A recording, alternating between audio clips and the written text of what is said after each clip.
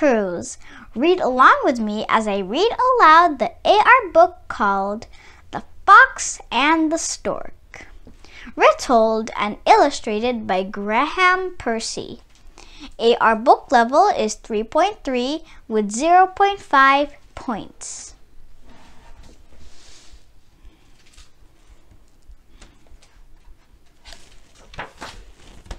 The Fox and the Stork.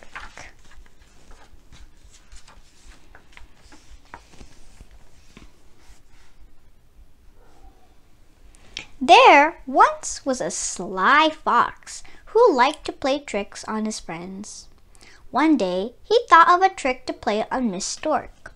The fox carefully wrote her an invitation to dinner that night.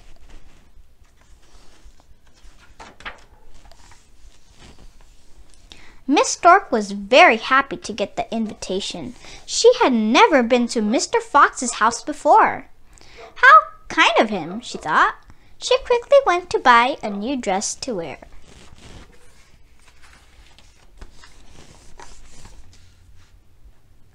That night, Miss Stork was all dressed up. Her feathers were sleek and shiny. She happily knocked on Mr. Fox's door. Come in, smiled Mr. Fox. Dinner is ready.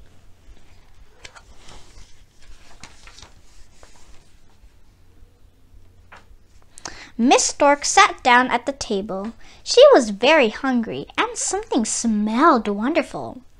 Just then, Mr. Fox brought in 2 bowls of steaming soup. Miss Stork's mouth began to water.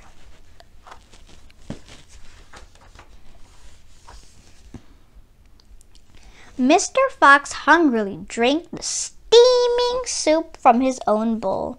But poor Miss Stork couldn't drink a single mouthful. Her narrow beak was too long for the shallow bowl.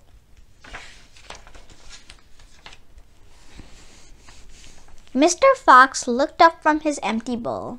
He saw that Miss Stork hadn't even touched her soup.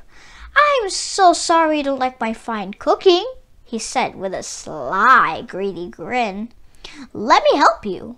And in no time at all, Mr. Fox gulped down Miss Stork's soup as well.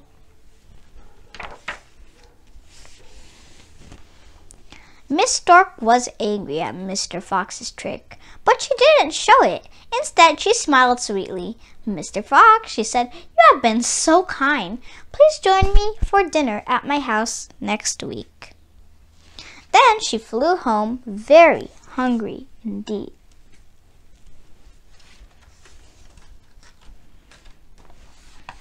The following week, Mr. Fox went to dinner at Miss Stork's house. He wore his best clothes and his shiniest shoes. He carried a large bunch of stolen red roses.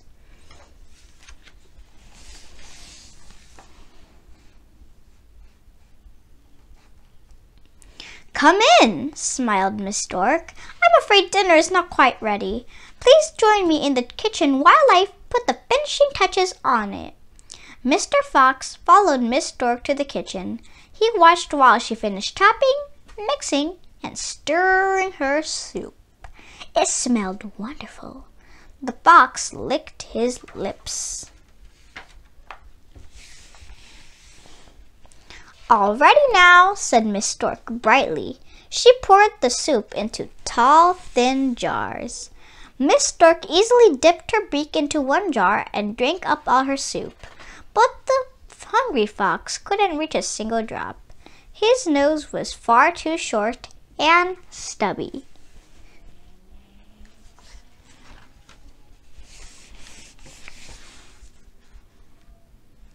"I'm so sorry you don't like my fine cooking," said Miss Stork, just as Mr. Fox had said to her the week before.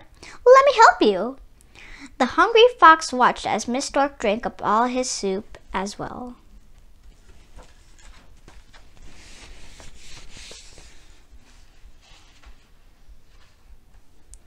As Mr. Fox said goodbye to Miss Stork, she smiled her sweetest smile. Thank you so much for coming, she said. But do remember, if you play tricks on other people, they might play tricks on you.